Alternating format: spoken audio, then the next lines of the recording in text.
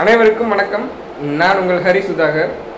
இன்னைக்கு டிப்ளமோ படித்தவங்களா இருக்கட்டும் அல்லது பிஇ முடித்தவங்களா இருக்கட்டும், எல்லாருமே எனக்கு வேலை கிடைக்க மாட்டேங்குது அப்படின்னு சொல்லி ஒரு புலம்பலோட தான் இருக்கிறாங்க.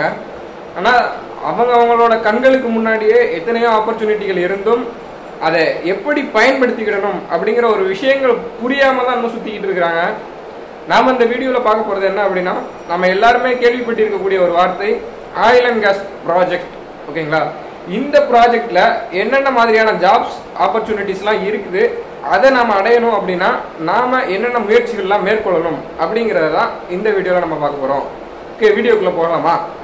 ஓகே, நம்ம தினமணி அல்லது தினமலர் அல்லது தினத்தந்தி இந்த மாதிரியான ஒவ்வொரு பேப்பர்லையுமே நம்ம பார்த்துருக்கக்கூடிய ஒவ்வொரு அட்வர்டைஸ்மெண்ட் என்ன அப்படின்னா, ஆயில் அண்ட் கேஸ் ப்ராஜெக்ட்டுக்கு எங்களுக்கு லார்ஜ் நம்பர் ஆஃப் வேகன்சி வந்து இருக்குது அப்படிங்கிற மாதிரி ஒவ்வொரு வாரமும் ஞாயிற்றுக்கிழமையும் புதன்கிழமையோ இல்லை வெள்ளிக்கிழமையோ ஒவ்வொரு பேப்பர்லையுமே வந்து அட்வர்டைஸ்மெண்ட் கொடுத்துருப்பாங்க.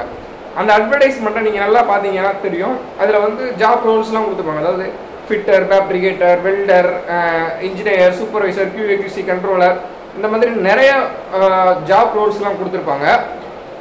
கீழே பார்த்தீங்க அப்படின்னாக்கா நோட் அப்படின்னு போட்டு 3 to 5 year experience is must அப்படின்னு சொல்லி போட்டிருப்பாங்க. அதாவது கல்ஃப் எக்ஸ்பீரியன்ஸ் மஸ்ட்னு சொல்லி போட்டிருப்பாங்க. இதை நம்ம பார்த்துக்கிட்டு ஐயோ நம்மளுக்கு தான் கல்ஃப் எக்ஸ்பீரியன்ஸ் இல்லையே, அந்த ப்ராஜெக்ட்குள்ளெல்லாம் போகவே முடியாதோ அப்படின்னு நிறைய பேர் ஃபீல் பண்ணியிருப்போம். ஆனால் இங்கேருந்து போகிறவங்க எல்லாருமே எப்படி போயிருப்பாங்க கொஞ்சம் யோசிச்சு பாருங்க. தான் இங்கே இருக்கிறவங்க யாருக்குமே கல்ஃப் எக்ஸ்பீரியன்ஸ் கிடையாது.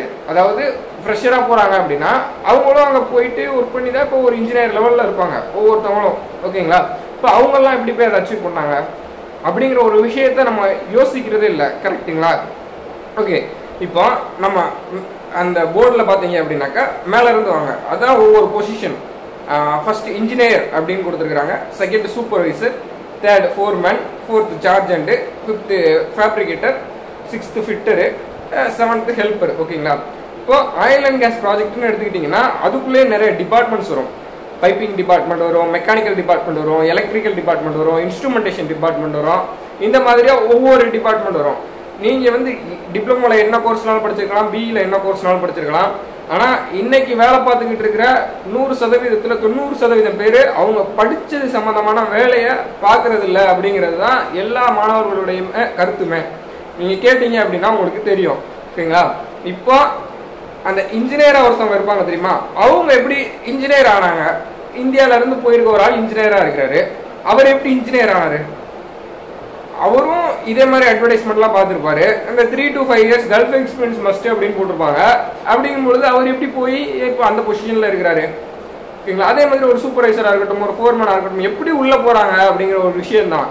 நீங்கள் பிஇ முடிச்சிருங்க, டிப்ளமோ முடிச்சிருங்க, ஐடி முடிச்சிருங்க, என்ன வேணாலும் முடிச்சிருங்க, உங்களுக்கு வேலை தெரிஞ்சிருந்தா உங்களை ஒரு இன்ஜினியராகவோ அல்லது சூப்பர்வைசராகவோ எடுத்துக்கிடுவாங்க. உங்களுக்கு வேலை தெரியலையா அவங்களுக்கு வேணான்னு சொல்லிட்டு போயிடுவாங்க. ஓகேங்களா? இதுதான் இந்த ப்ராஜெக்டை பொறுத்த வரைக்கும். வேலை தெரிஞ்சதுன்னா நீங்கள் உள்ள, வேலை தெரியல அப்படின்னா நீங்கள் வெளியில். இதுதான் அங்கே உள்ள நியதி. ஓகேங்களா? இப்போ நம்ம உள்ளே போகணும் அப்படின்னா நம்ம என்ன பண்ணுறது?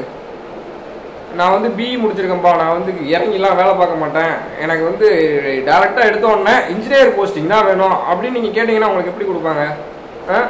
உங்களுக்கு ஒரு ட்ரில்லிங் மிஷினை பிடிச்சி ட்ரில்லிங் போட தெரியுமா?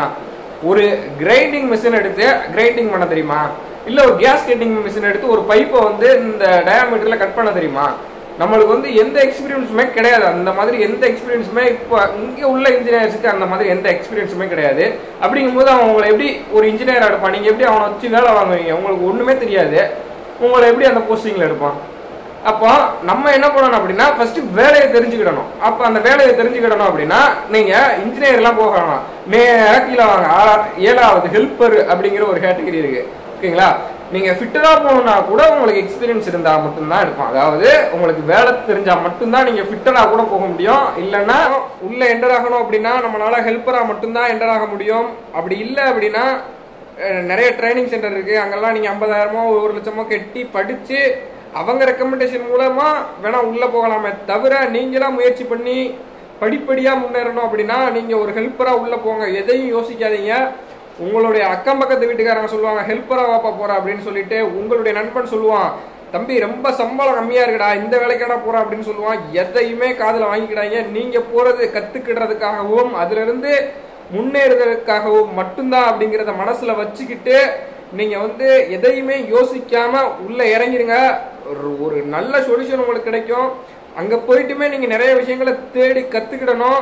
சும்மா போயிட்டு நானும் போனேன், வெல்ட் அடிச்சேன், ட்ரெயின் பண்ணேன் அப்படின்னு இருந்தீங்க அப்படின்னா நீங்க கடைசி வரைக்கும் ஹெல்ப்பரா மட்டும்தான் இருப்பீங்க. போய் நாம தேடி தெரிஞ்சுக்கிறதா இருக்கு அப்படின்னு சொல்லி இந்த வீடியோவை முடிச்சுக்கிறேன். நன்றி, வணக்கம்.